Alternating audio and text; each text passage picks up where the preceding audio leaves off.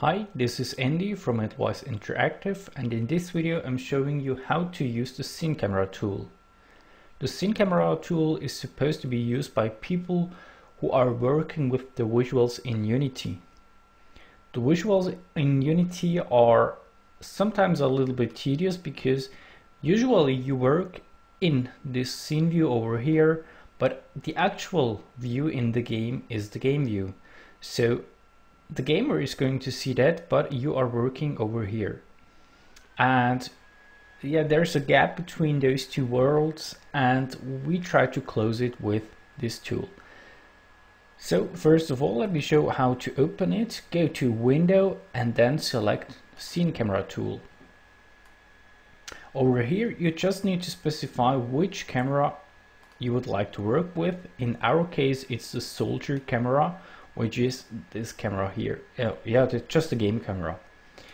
So let's drag it in here. Now we have two possibilities. We can either say we'd like to synchronize the scene view with the game view, or the other way around. First of all, we'd like to move the scene view and such that we see exactly what we are seeing in the game view. We do it with that one, that button.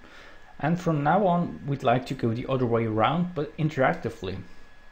So the result is I can now drag in here. I just can use the usual scene view tools, all the navigation stuff, and I see an immediate update over here. So let me quickly focus, then I can rotate a little better.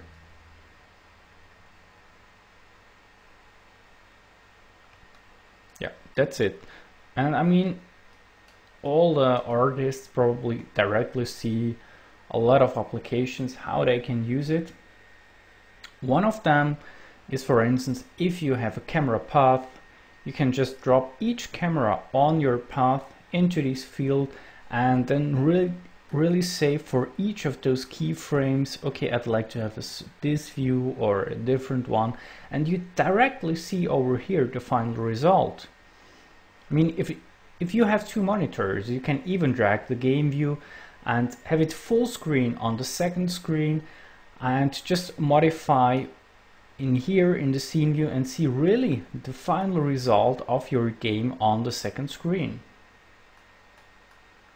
Another possibility is if you model the stuff, or no, not model, if you place your game objects in Unity and you are working based on some kind of concept art or reference images, then, I mean, it's over here you see obviously it's quite hard if you work with color, because the color in the scene view is very different from the actual game view.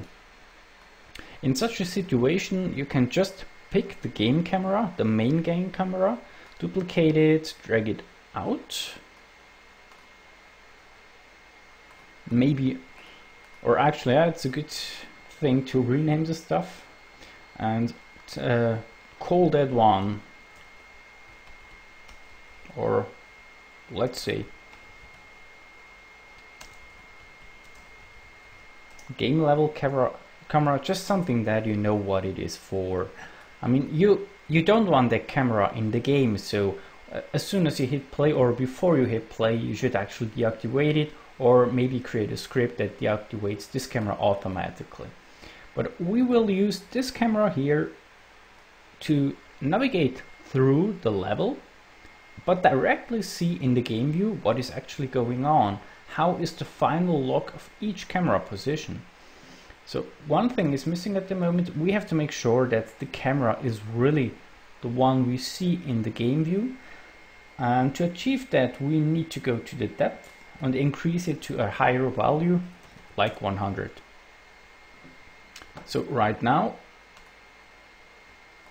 we got it.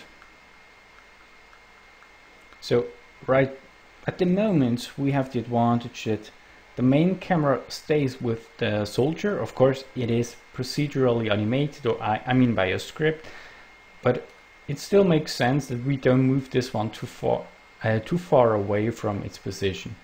So let's go to any position where we can modify stuff.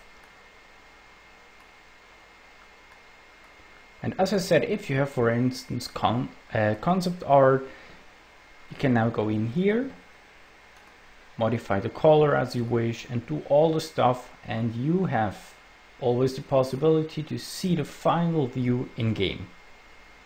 I hope you liked the video. Thanks for watching.